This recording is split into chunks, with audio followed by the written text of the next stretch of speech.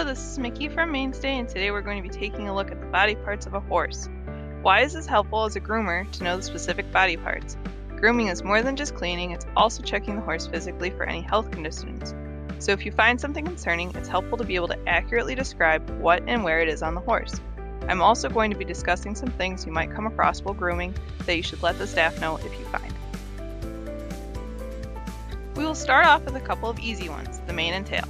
When grooming these areas, be mindful to look for any parasites, such as ticks, that like to hide under the mane.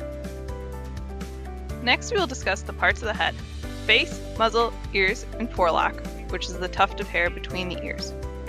Be sure when you are grooming these areas to stand to the side so the horse can still see you. Also be mindful that a lot of horses are sensitive to their ears and face, so make sure to watch their reactions while grooming these areas.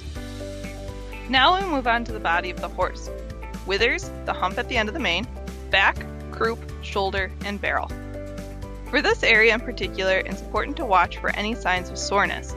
So when you're grooming and the horse reacts by putting their ears back, jerking the head up, or biting, it could be a sign something is bothering them. Be sure to let the instructor know if you find things like cuts, large bumps, parasites, or suspected soreness. Last, we will discuss the legs.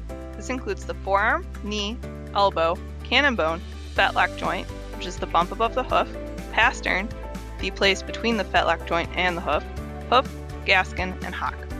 These areas are just as important to keep clean, especially since our horses spend most of their time outside. Horses can get something called scratches on their legs. This happens when bacteria got into small wounds or cuts on the legs. If you are walking a horse or something seems off, such as a lot of limping, tripping, or they have an off gait like they are trying to keep weight off of one of their legs, please let a staff person know immediately. Our groomers play a major role in the care and well-being of our animals, so I hope this gives you a good introduction of horse body parts. See you at the farm!